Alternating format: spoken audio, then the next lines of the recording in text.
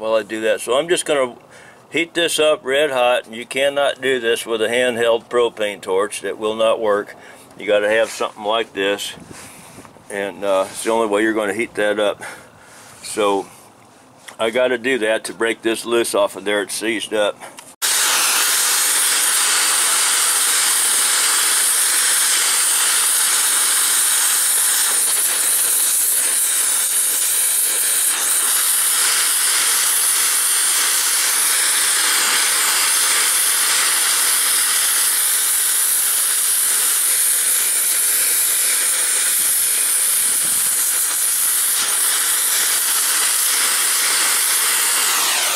Now when you're using a torch over concrete, do not face the torch at the concrete because there's air trapped inside the concrete.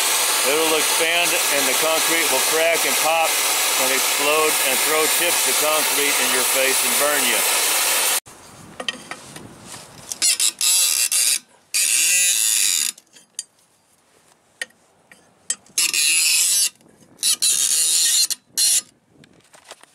Holding it with a pipe wrench and using another wrench inside the clevis.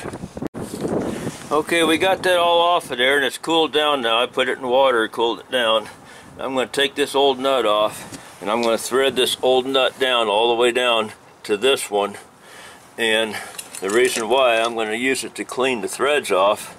Once I cut this bar off of there, cut this rod off of there, I'm going to use this nut to clean the threads off, because if it screws up I might damage the nut and then it's going to give me trouble. I'd rather keep this new nut clean and fresh. We'll use the old nut to clean off the threads. I marked my 4 inches with a little piece of tape, and now I'm going to take this cut-off tool here with that thin blade on it, and I'm going to cut this off here. You can cut it with a torch. You sure don't want to do it with a hacksaw, but that's all you got, that's all you got. This is the easiest way to do it, is this thing here. If you do it with a torch, then you got to have an angle grinder and smooth off the edges.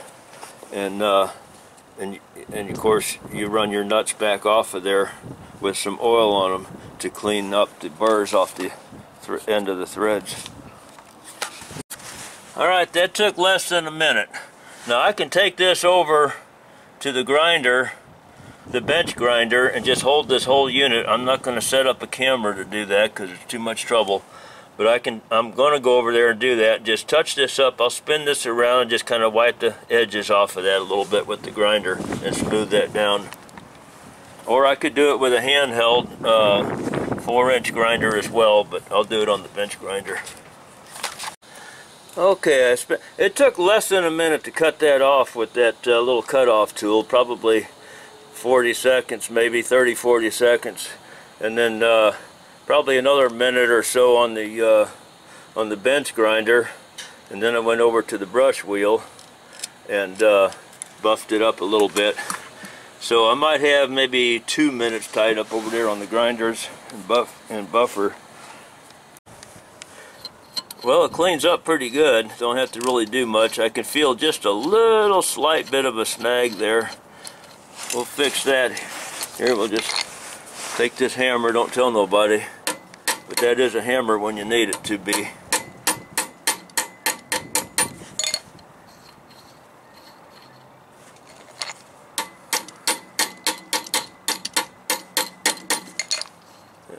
That'll clean up the threads there better. Okay, now we just go on ahead and spin this thing on there until we have just a little bit of this sticking out on this end of it, because that's how it was on the old one. Well, maybe we could measure that, see how the measurement came out. We're still right at 4 inches, so that's good.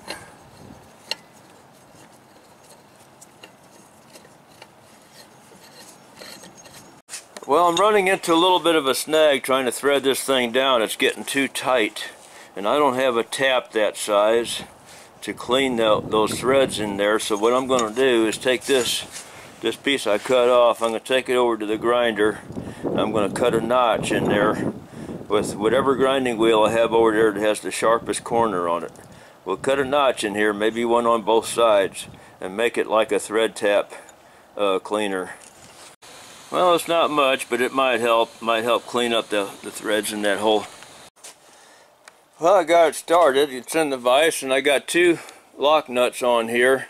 The old one that we just had, and there was another rod from somewhere in the past that had one on it. I just unscrewed that and locked them together with 2 wrenches, and so I'm going on and tightening that down. I got some spray oil down in there. Go ahead and chase that thread out. Well, we got that all cleaned up. That spins on there freely now, and go on ahead and thread it onto there. I painted a little bit of anti-seize on there. We'll probably end up doing this again someday, even though this truck is about 25 or so years old. We just want to come out just a little bit past the bottom of there. We cut that off about 1/8 of an inch long, so here we go. Do it like that. That'll be good.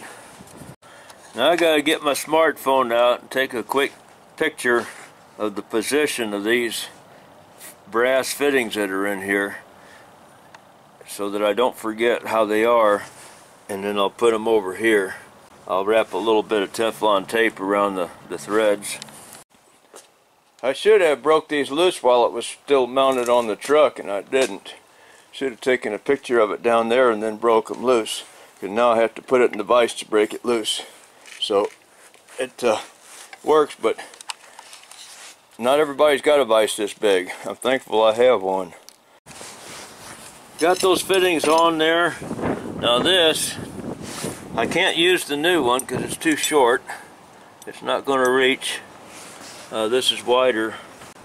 Not only that, but this has a hex head on it to help me grab a hold of it and turn it while I'm pulling it out.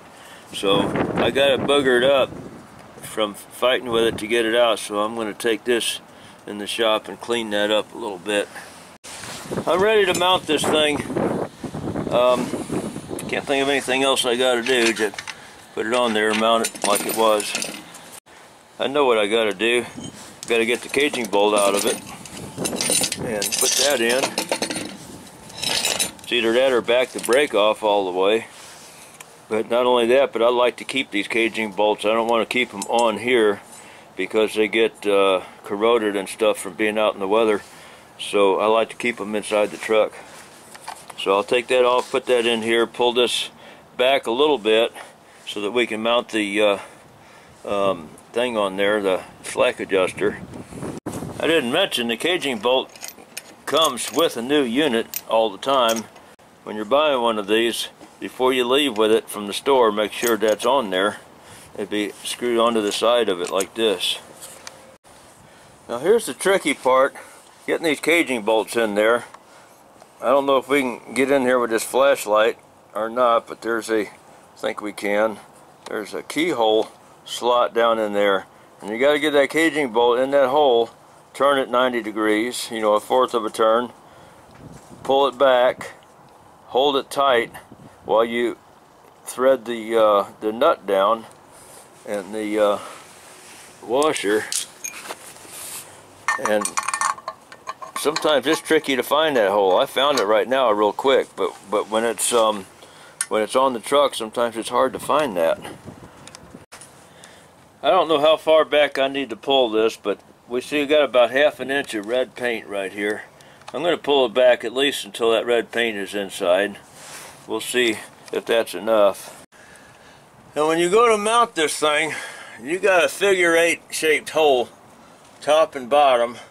And the reason you got that is because there's 2 different ways, not for mounting this, but I'm going to say there might be a longer slack adjuster that would reach out for the bottom holes.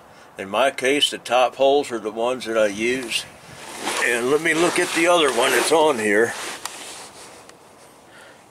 Maybe you can see that from here. There's a gap down here on the bottom and on the bottom over here, but not on top. That's because we're in the top part of that figure 8 hole. And when you're in there, this rod should come out straight. Should come out straight, not bent at an angle. And if we were in the bottom hole, then the rod would be bent at an upward angle. So maybe there's a longer slack adjuster. Maybe that's why they have this. I don't know. But you got to watch for that when you put it back on. Now I can't do this on camera, but this thing here, the slack adjuster will move. If you watch my brake shoes up there on the top, you'll see that brake shoe moving. So you need to have the spring, it has to be good in pulling this back. Now what I'm going to do is I'm going to pick up this slack, or this thing, and I'm going to put it up there in position. Then I'm going to put the pin through the hole and through this, and then finish pushing it down, get my bolt holes in there. I can't do it on video. You'll just have to try to figure out what I did. Okay, here we go. I held that thing up there in my hand, in my right hand, and then I lined up the hole and put the pin in it. And now I can go on ahead and straighten it out and put the bolts, the studs in these holes here.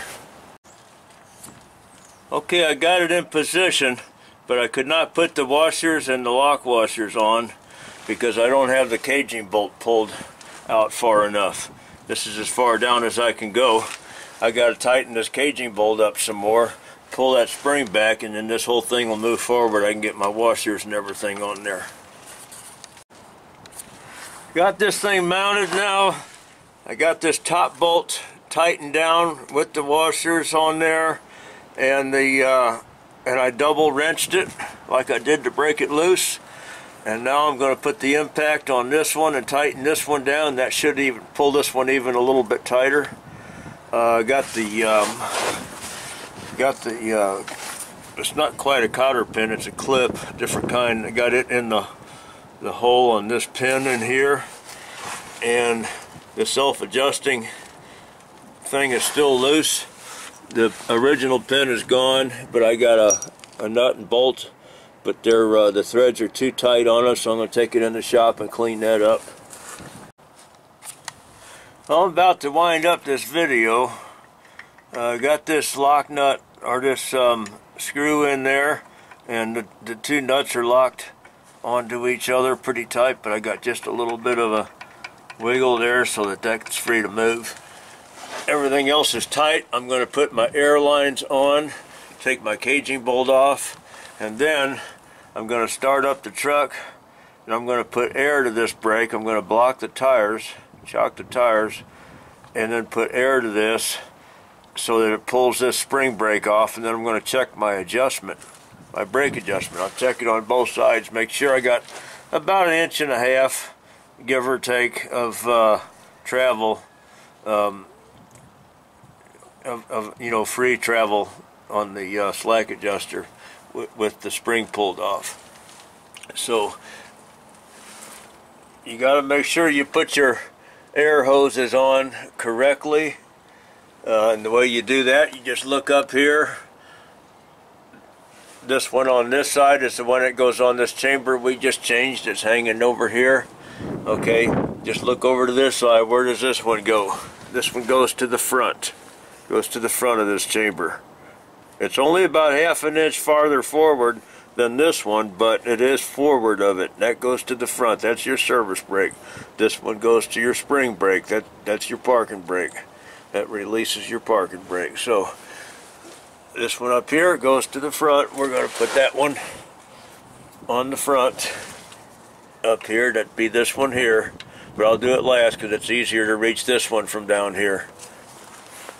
So we'll get that one on first since it's easier to reach without this hose in the way. Okay, I'm done on the bottom, and I know I kept referring to this one as the front. That's towards the back in my case, but at least it's on this side, on the brake, the actual side. This one here is towards the front of the brake chamber, or the spring side. Anyway, I didn't mean to refer to those backwards, but all I gotta do now is tighten up these up here, and then the other one that's back there. Don't forget to put these plugs back in to keep the dirt and water out of there. I mean, there's holes that'll drain out, but still you don't want it in there. Put those plugs back in there. I think I'm done with this. Thanks for watching.